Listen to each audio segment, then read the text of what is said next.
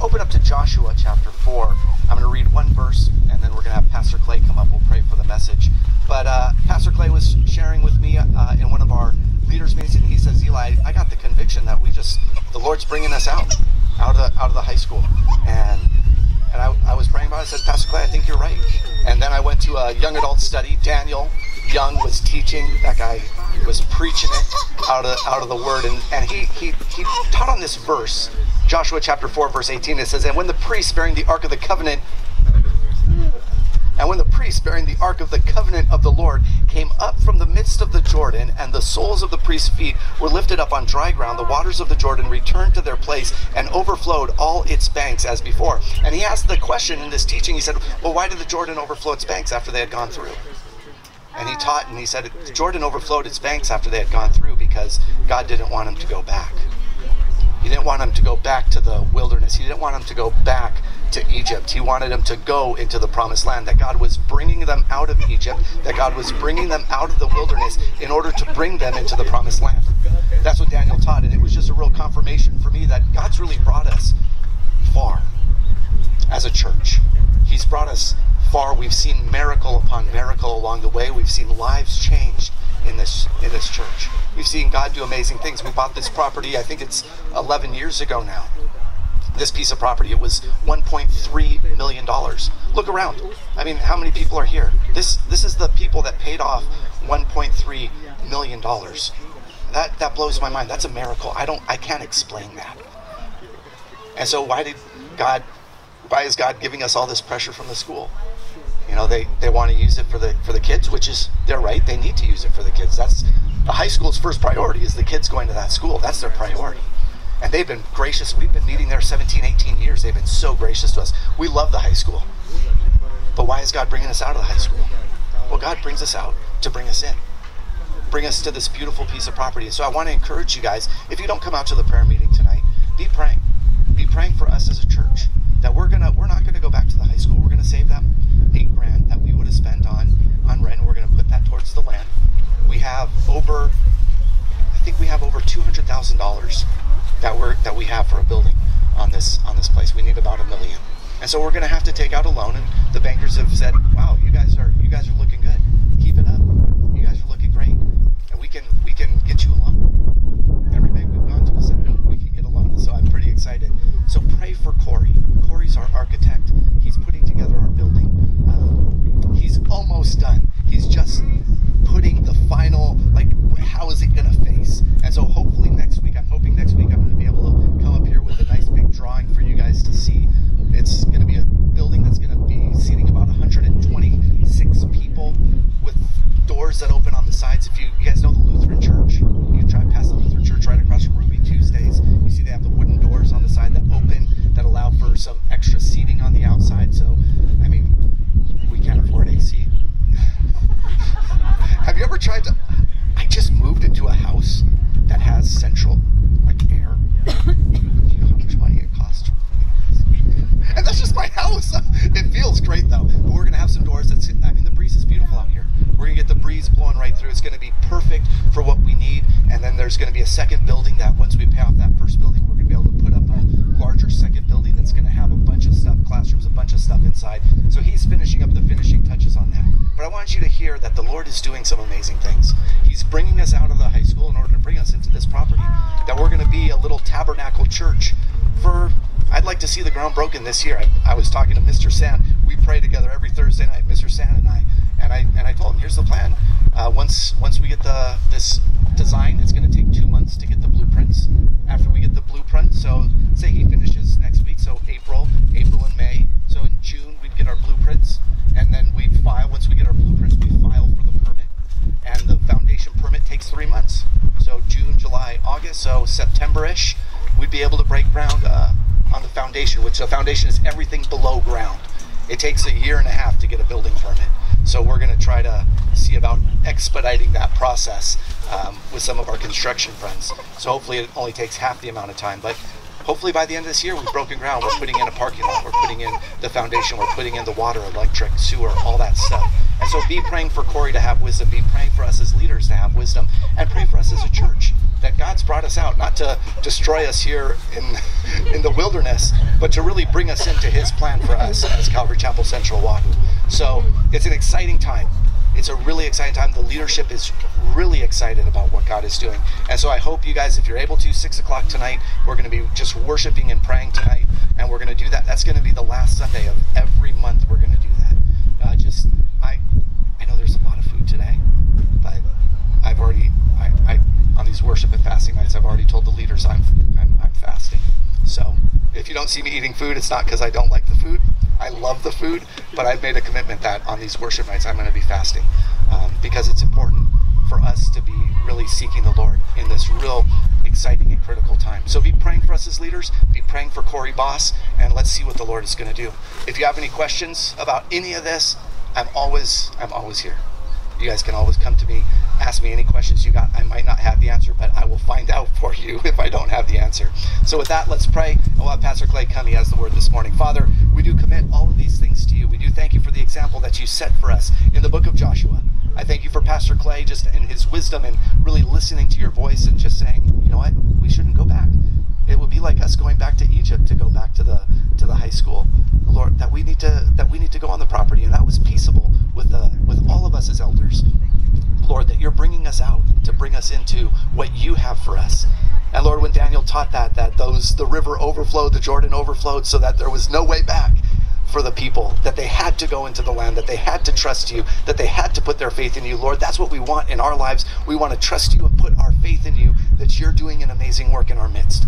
And so, Lord, continue that work that you're doing. We've seen it, we've tasted and seen that you are good, and we're excited to see how you're going to continue to show your steadfast love and faithfulness, like Jim was saying in that worship time.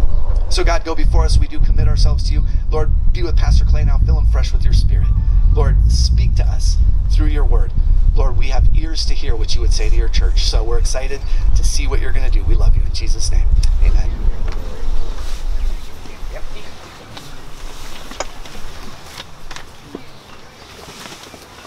Good morning.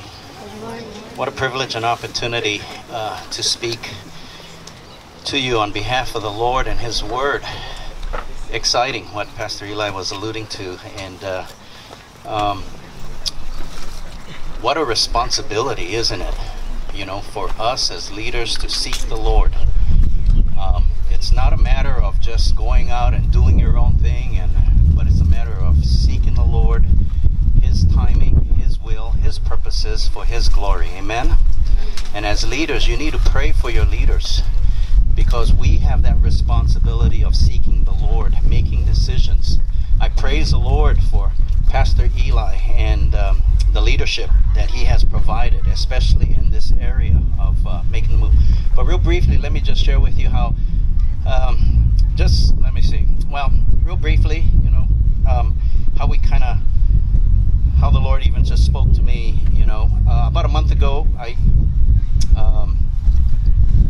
did the Great Aloha Run, and I was sharing with my brother as we walked. By the way, for us, it's the Great Aloha Walk, right? So as we walked the 7.5 miles, we ran the first half mile. But anyway, I told him our condition with our church. I said, you know what, the high schools, it seems like they're squeezing us out. And at that time, Castle and Cook sent us an approval to extend for the 6th time before we have to build and break ground. But they said this will be the last extension. So I told my brother, I said, hey, you know what, Glenn? I said, this is the situation we're in. And I was kind of sharing with him kind of like a sad story, kind of, oh man, you know, kind of bummer, you know, this is where we're at. To my surprise, he turned around and he said, Clay, you guys got a great opportunity to lead your church, to build faith, and to see God doing amazing things. And he says, you know, don't go back to the high school. Have service on the property where we can begin to trust God by faith.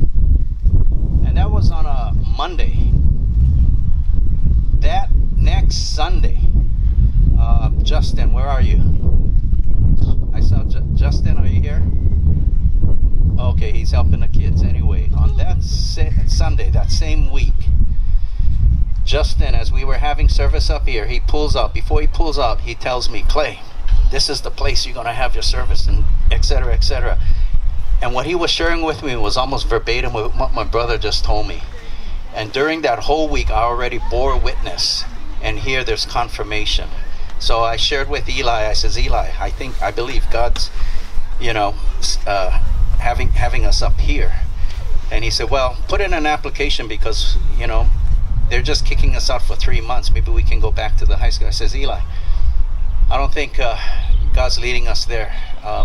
No sense fill out the application because this is where God is leading. And that is so important to know God's timing, God's leading. And it's all by faith. Amen. Because we don't, what is faith? The assurance of things hoped for and the confidence of things that are not seen. And so by faith, this is where we're headed. So just pray, and we praise God for that. God is good. Amen. All right. Eli just completed the book of Acts last Sunday. And one of the themes that Eli had during this book was 17:7, where there is another king, and it is Jesus. There was an uproar. Jason's house is where they went and confronted, because Caesar was the king in the first century. But these people were saying there's another king, Jesus. And another thing Eli kept reinforcing for us is we got to live the king's way, right? We got to live the king's way. And Jesus is the King of Kings and Lord of Lords. Amen? And this is for us today. We need to live the king's way. Today we're going to talk about what it means to be saved. Our title today is, how do I know that I'm saved and I'm going to go to heaven? We go up to church for so many years, but how do we know that we're actually saved and we're going to go to heaven? I've heard people ask the following questions over the years. Can I lose my salvation? Other people ask, how much can I sin and still get to heaven? Although these are good questions, they're the wrong questions. When someone asks these questions, what they're really asking is, what is the minimum requirement that I need to make it into heaven? Nowhere in the Bible do we see what's the minimum requirement to get to heaven, and then you can just live your own life the way we want, right? But let me share with you a story. Years ago, this church used to, before we met at the high school, we were meeting at PIBC. And PIBC has been so gracious to this church. They let us park this trailer there during the week. And we just go pick it up, bring it here, and then we go and return it. So praise the Lord for this church. But anyway, back then we were having church at PIBC. And one of my former students showed up after church. The kind that was a trouble student, gave you a hard time, and he was one of the worst. And this guy showed up after church, and it was like, whoa, and so I shared with him a little bit of the gospel, and I said, you want to go to heaven? And he said, yes. So I said, well, let me lead you in a prayer, repeat after me, and you can go to heaven. So he said, shoots. So I said the prayer, he repeated after me, and after he prayed the prayer, he said, oh, is that all? Oh, that was easy. And then he walked away. And that bothered me for years. You can't believe how many years that bothered me. I scratched my head and I said, what was wrong with this picture? This guy, I just led him to a sinner's prayer, and he believes he's going to go to heaven, and I thought that's what I needed to do. And I just couldn't put my finger on it. Well, today, it is my hope that this message will challenge you, encourage you, and cause you to examine if you are really saved and going to heaven. We will see what Jesus and the Bible has to say on this subject. And it's interesting that nowhere in the Bible is there a sinner's prayer. Nowhere in the Bible does it say this prayer, repeat, and you're going to go to heaven. And so I want you to open your Bibles now to Luke 19. We're going to look at the story of Zacchaeus in chapter 19. And we're going to see what the Bible and Jesus has to say about the subject of going to heaven, salvation, eternal life, and being saved. Let's go ahead and pray. Father, we thank you for your word. Your word is holy and true. Thank you for being our King. Lord, help us to have eyes to see what you want us to see today. Help us to have a heart that would receive anything you have to say to us. And we commit this morning to you that you, as our King, would have your way. So bring truth and conviction. Open our eyes. And we thank you for what you will do. In Jesus' name, amen. All right. Zacchaeus. You know the story because you know the song, right? Who was Zacchaeus? The Bible says he was a wee little man. I'll try this. Zacchaeus was a wee little man, and a wee little man was he. He climbed up in the sycamore tree, for the Lord he wanted to see. And the Lord said, Zacchaeus, you come down, for today I'm going to your house. Remember? Okay. Well, this is a story we're going to look at today. All right. And all right, let's start in verse 1. Then Jesus entered and passed through Jericho. All right. Let's think about that. Where was Jesus coming from? He says Jesus was passing through Jericho. Well, he came from Samaria, and I want you to imagine a triangle. Okay, so Samaria is on the top, and Jesus is actually going to end up in Jerusalem, which is just south. But he detours to Jericho. Okay, and he's passing through Jericho, but it's off the beaten path. So he goes from the top of the triangle down to this side to get to Jerusalem. So it was intentional that Jesus went to Jericho. It wasn't by mistake. If he wanted to just get to Jericho, he would just go from point A to B. But he detoured to Jericho. Verse 1. And it says, Jesus entered, passed through Jericho. Now behold, there was a man named Zacchaeus, who was a chief tax collector, and he was rich. All right, so let's talk a little bit about Zacchaeus. Tax collector. What's so bad about a tax collector? Well, it's tax season.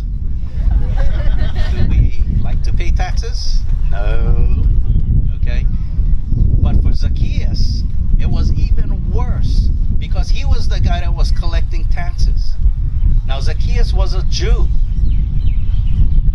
Okay. But to be a tax collector, he was working not for the Jewish people, he was working for the Roman Empire, who controlled the Jews in the first century.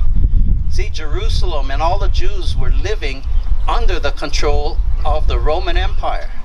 But to be a tax collector, you kind of turning your back on your own people, the Jews, and working for the opposition, the Roman government, because those are who were collecting the taxes.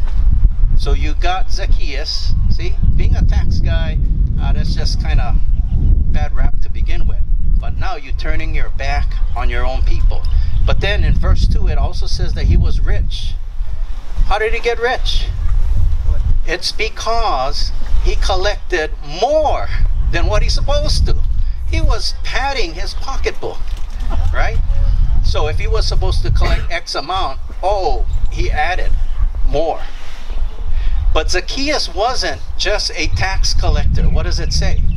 He was a chief tax collector. Whoa, now that's even worse. I mean, he's like the godfather of this thing, right? I mean, he's the big honcho. And so Zacchaeus, in verse 2, he was hated. He was despised. Interesting. His name, Zacchaeus, means righteous one, means pure, How you figure? The people must have had a heyday with his name, right? You, the righteous one? Everybody knew Zacchaeus was a crook. He ripped people off. Everybody knew it. And nobody liked him. He was despised and hated. Talking about names. You know our dog. We got our dog living in our house with us, yeah? And when we first got the dog, somehow her name was Sassy. I don't know, I never name them, but that was the name. Somebody in our house named them. This dog is Sassy. In fact, we had one name tag with Sassy on it.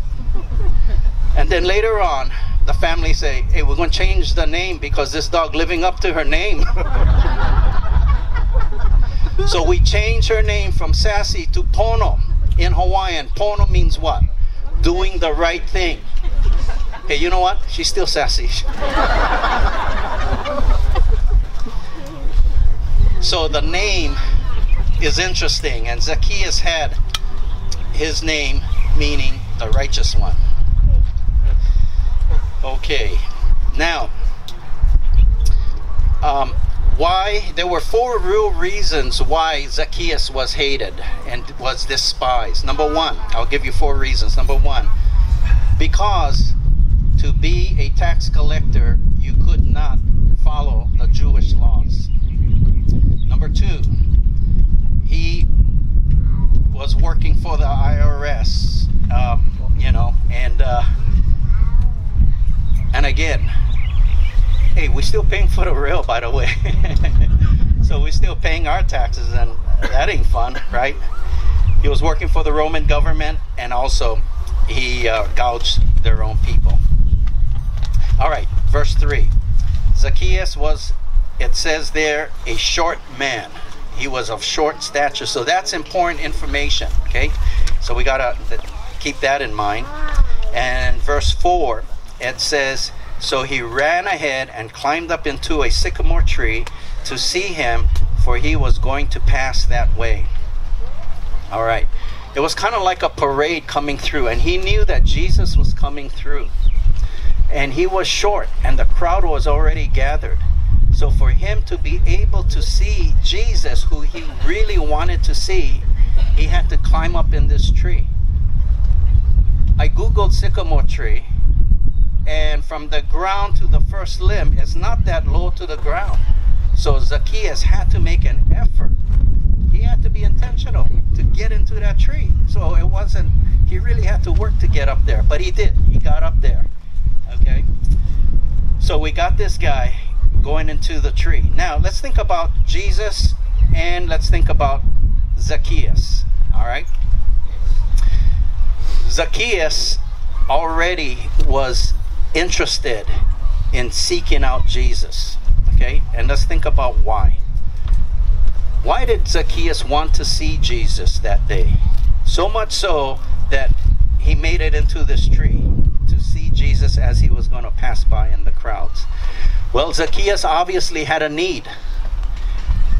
The money he was making, and so much so that he was rich, the Bible said, right, was not fulfilling. The money didn't satisfy. He was empty. Also, he had all these people, his own people, who didn't like him. They hated him. He was despised. Now, how does that feel? Well, not going to feel too good. The only people he hung around with was his fellow tax people, and formed a clique. And they all weren't liked. All right? And Zacchaeus, there was something that was missing in his life. He was empty. And all the money in the world wouldn't satisfy. All right, now let's talk about Jesus.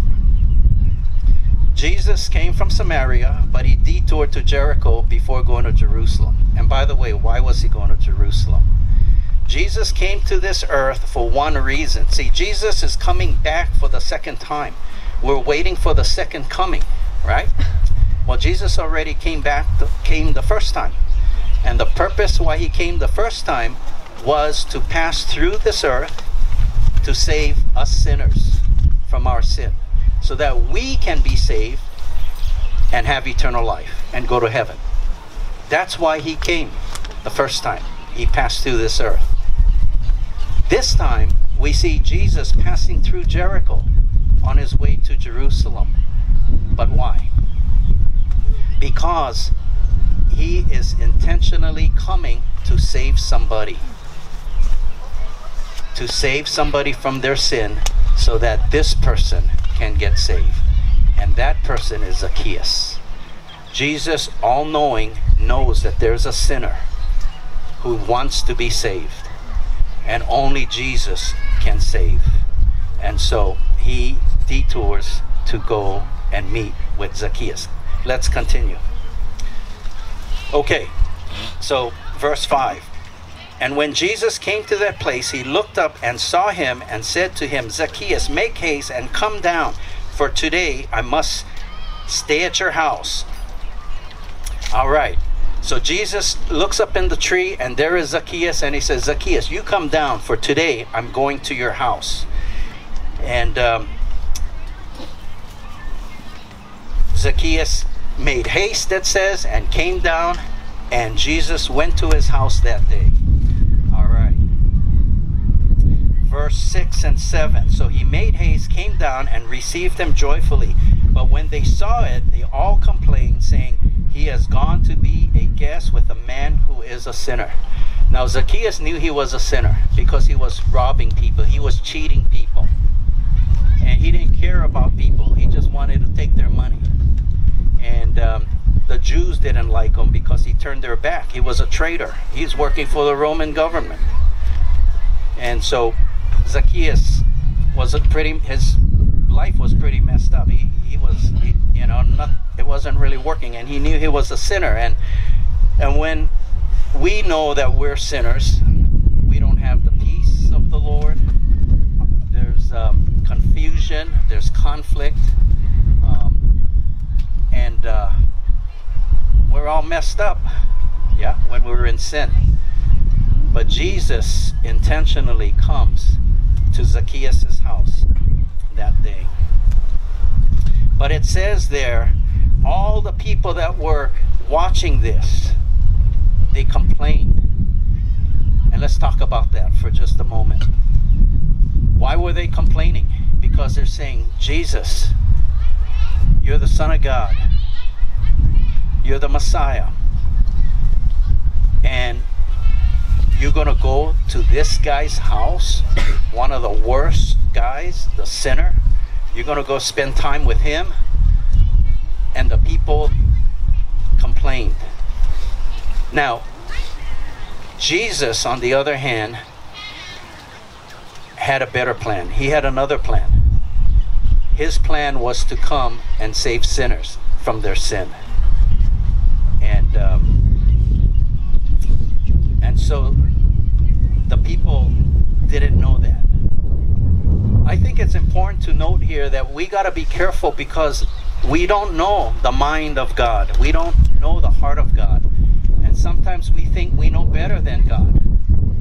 And that's why these people were complaining, because they thought they knew better than God. Why is Jesus going to this guy's house? Of all the people's homes that he could go to, why choose this guy? You don't deserve Jesus to go. But Jesus intentionally detoured to meet with Zacchaeus. I find it interesting that even in church, we sometimes think we know better than God. And we question God and we says, no, things should be done this way. Things should be done this way, the other way. Our minds are finite, and God is infinite. He knows what we don't know. So we have to trust God and by faith. So that was an interesting thing. The people complained. So we have to be careful not to complain, because God don't like complaining, because we are complaining against God. Eli mentioned when the children of Israel came out of Egypt and gone in the wilderness, that was one of the judgments, that was one of the problems, is the people were complaining and God didn't like it and they were judged. A lot of them got swallowed up. As we journey from the high school to the property, there's going to be tremendous amount of challenges for us. but we have to trust God. But we got to watch our hearts and attitudes, because if we complain, we're really complaining to God. God, why are you doing this? We don't like this. God, I think I know better than you. There's a better way. We shouldn't do it this way. But that's why we need to be as one, and very important, especially during this time. All right. Verse 8. Zacchaeus says, he stood up and said to the Lord, "Look, Lord, I give half my goods to the poor, and if I have taken anything from anyone by false accusation, I restore fourfold." Wow. That's huge. What do we see here? When Jesus met with Zacchaeus, Zacchaeus' life changed. He knew that he was a sinner. He knew that he needed Jesus. He knew that he cheated people. And he said, I'm going to give up to half my goods. And if I cheated anyone, I restore fourfold. Wow. When we have an encounter with Jesus, something happens. There is a life change. There's a change of our hearts and our attitudes. And there is fruits that we can see that there's been change. Go back to my student. Is that all I gotta do? Oh, that was easy. Just say this prayer, oh, and I'm going to heaven, and I can just live. And that puzzled me for years. Here you have a guy who thinks he's going to go to heaven, but he continues to live his life the same before the prayer and after the prayer. There's no change. There's no repentance. Was there an encounter with Jesus? Because every time we encounter Jesus, there's going to be a change. See? We need to examine our own lives. Has there been a change in my life? You know, my father-in-law was not a believer until he was, Lisa, how old was he? 76 when he became a believer, when he got converted. But the thing that we see is fruit in his life. This man is a changed man. He was the one among handfuls of things that said, Lisa and Clay, I want to send you to Israel, and I want to pay for it, this trip, out of the clear. And it was the Lord. I mean, that plus, you know, the way he treats his wife and speaks to her, there's a change in the home. He's not a perfect man, but neither is any of us. But there is fruit. There is evidence. There is repentance. This man was going to lose everything. My mother-in-law came in and moved in with us. She couldn't stand living with him at this point because of his behavior. And I remember telling my mother-in-law, I said, you see the car over there that she parked in our driveway? I said, if you change the outside of the car, but not the engine, it's still the same car. You can repaint the outside, you can body work, whatever, but if you don't change the engine, it's still the same car. And I said, it's because she wanted her husband to be a different man for her to go back and live with him. And I said, unless his heart is changed, he can tell you, oh, I promise I won't do this, I'll do that, I'll be a different. Until the heart is changed, he's still the same guy. All the outward things, if he wants to change, it's just a matter of time, because it has to change from the inside. And I shared with my mother-in-law that we need to pray that Jesus would touch him and change his heart. And we did. And she prayed also to make sure that she's a believer. And she wanted to pray to receive Jesus too. And praise the Lord. The Lord has done a change.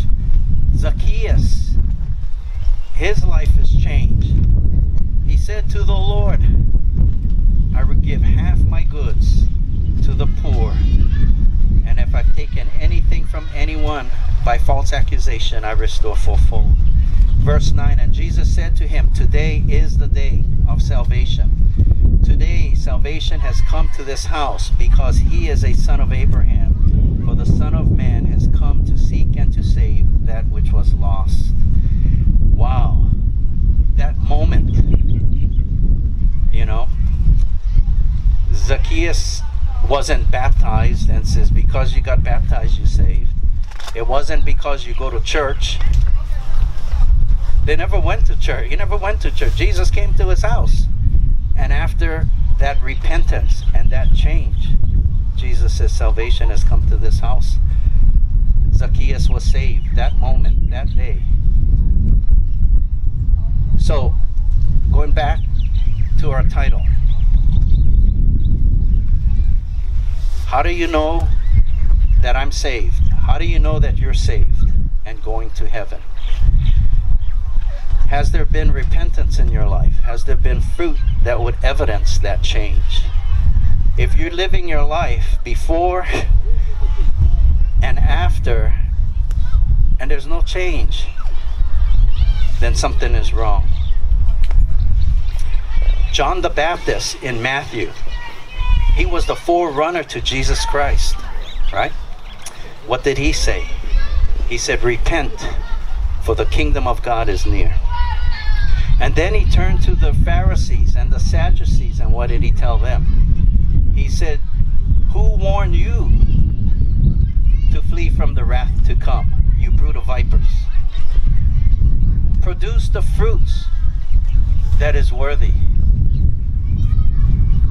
And that's what he told them. As we are gathered here today, is there fruits in our lives? Is there fruit in my life? Is there evidence? Is there repentance? Has there been a change? It's very possible to go to church your whole life and still not make it into heaven. Jesus says in John 17:3 that eternal life is that you know me. This is eternal life. The key is not about salvation. The key about salvation is not about getting into heaven, but about getting Jesus into you.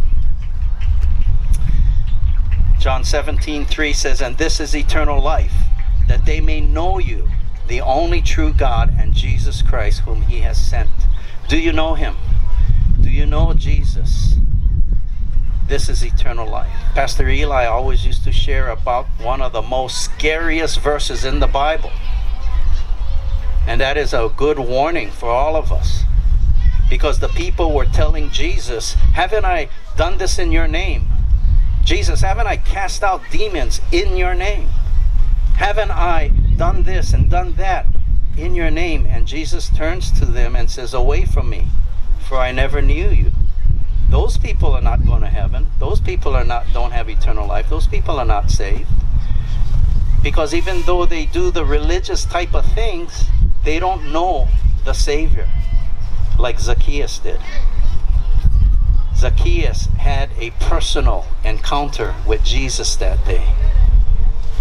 He came in contact with a holy King, a righteous God, a just God. Jesus was 100% God in the form of 100% man. Jesus was man without sin.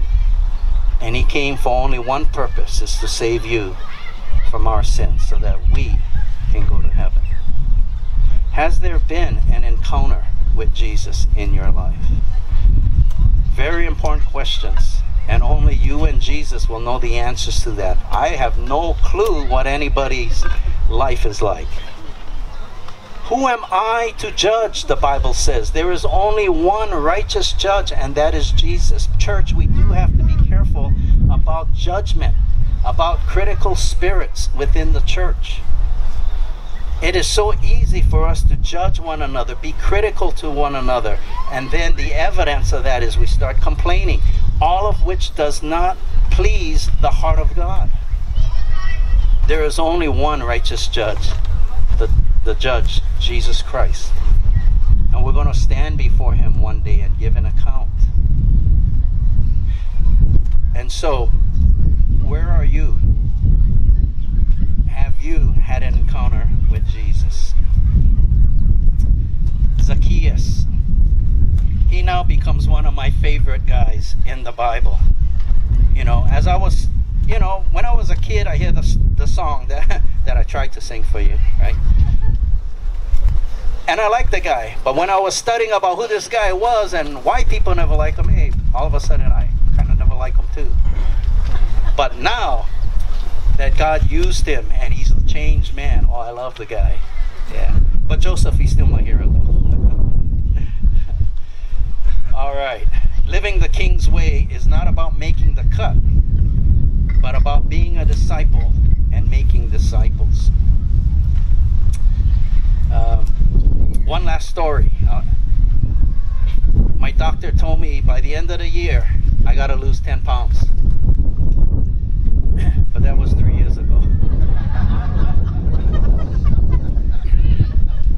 I tried. So I go for walks. And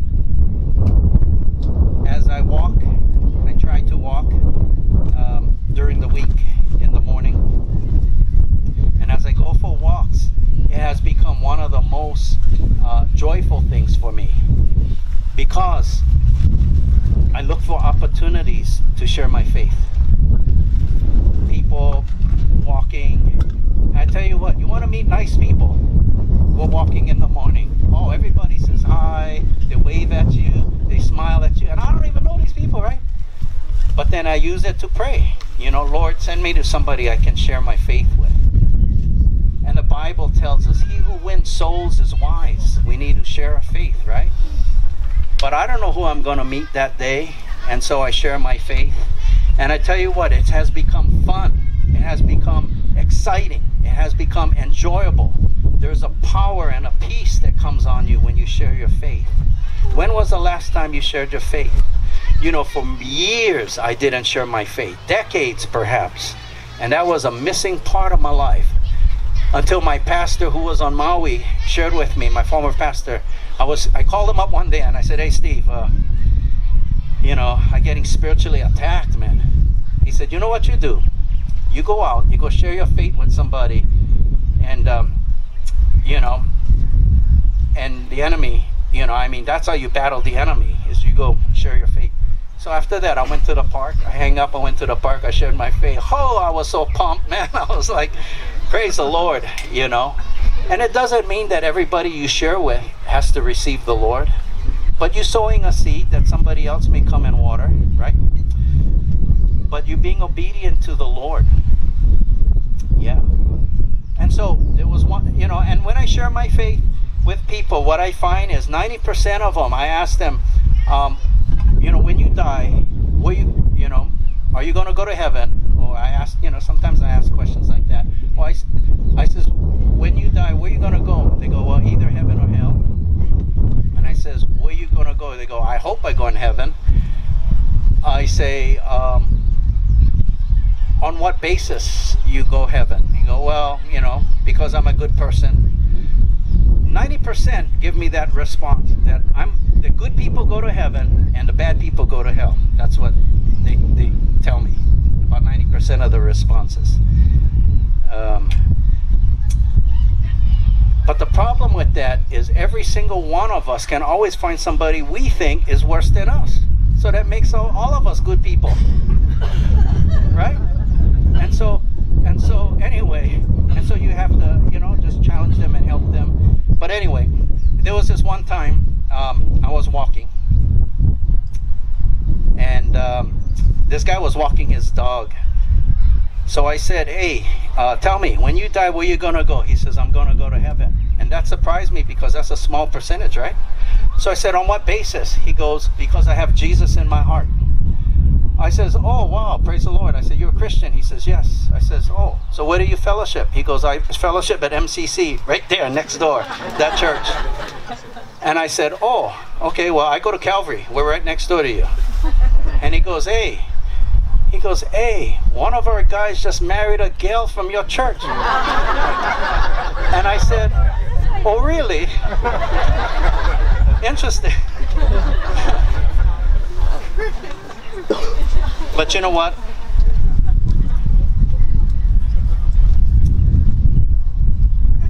really need to, if we're saved, then we need to live the King's way, as Pastor Eli was exhorting us to, right?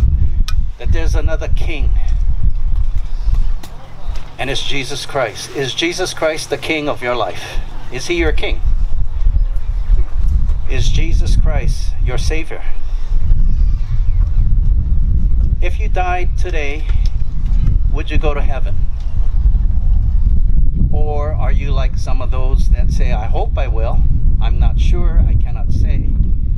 But the problem is, all of us don't have the guarantee we're going to be here tomorrow. Very important questions that we need to ask, right? Revelation 3:20 says, behold, I stand at the door and knock. If any man hears my voice and opens the door, I will come in and eat with him and he with me. That's exactly what Zacchaeus did. Zacchaeus invited Jesus into his home that day. Zacchaeus opened his heart to the Son of God, the Savior of the world. Zacchaeus knew he was a sinner. Do you know that you're a sinner? The Bible says all have sinned and fall short of the glory of God. Zacchaeus repented of his sins and became a changed man, and was willing to correct the wrongs in his life. And Jesus' response was, today salvation has come to this house. Has salvation come to your house?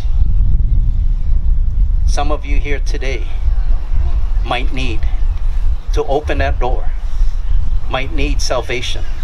Some of you might have been in church for many years, maybe from the beginning when we started. But has there been a change in your life? Has there been repentance? The people in the crowd despised Zacchaeus. And worse yet, they despised Jesus going to Zacchaeus' house. One day we're going to stand before God. It doesn't matter what people think.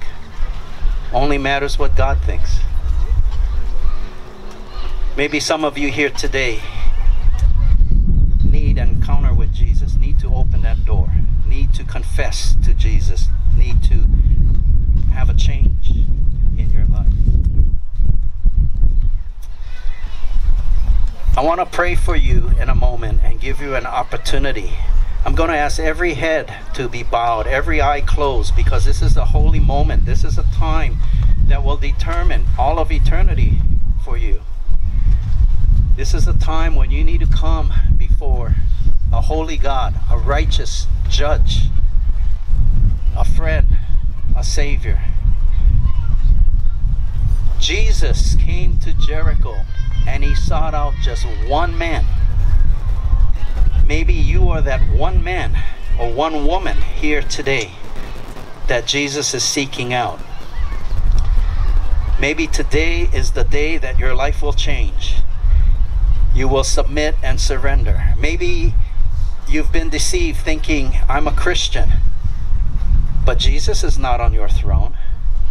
There's something else on the throne. Maybe today is the day you're going to have to dethrone that and put Jesus Christ on the throne. If Jesus is not Lord of all, someone says Jesus then is not Lord at all. Maybe that's you. With every eye closed and every heart bowed, I'm going to give you an opportunity to respond to Jesus today.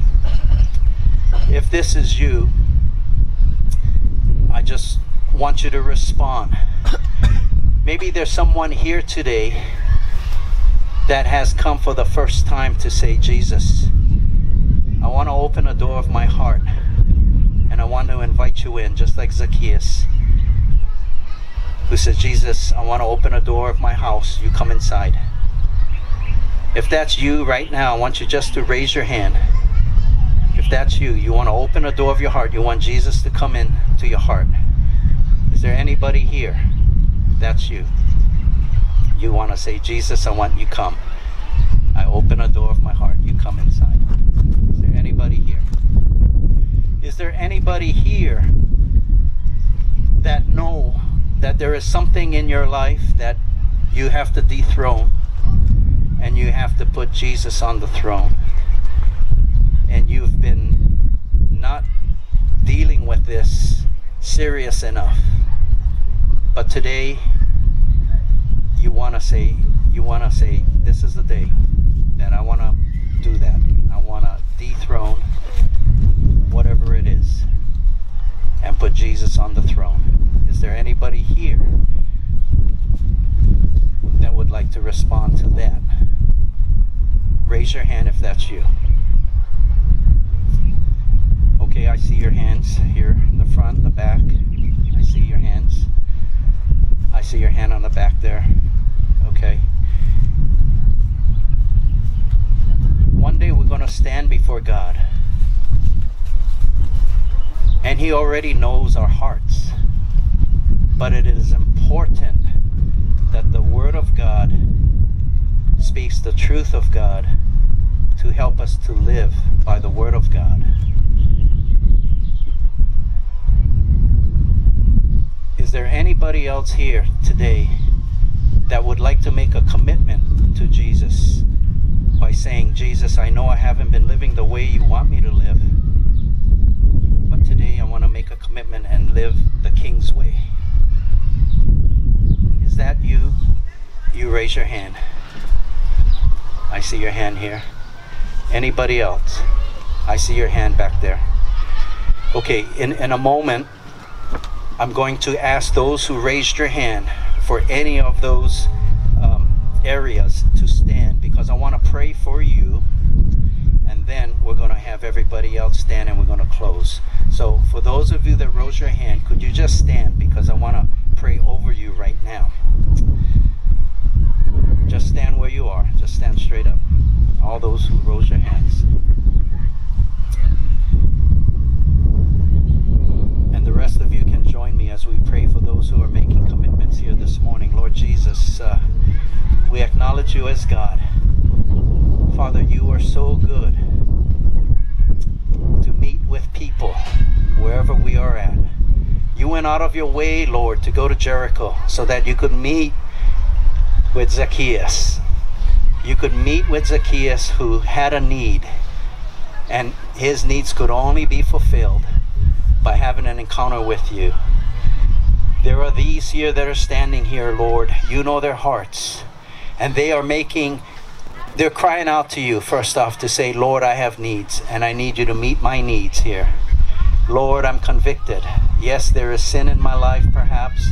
I want to confess it and repent of it. Lord, perhaps I've been living my own way. I come to church, I say I'm a Christian, but I've been living my own way. Today, I want to live the King's way. I want to dethrone those things in my life, and I want to put Jesus on the throne. Today is the day, Lord. You see their hearts. You see the commitments they're making. You see their needs. And it is only you, Lord Jesus, Holy God.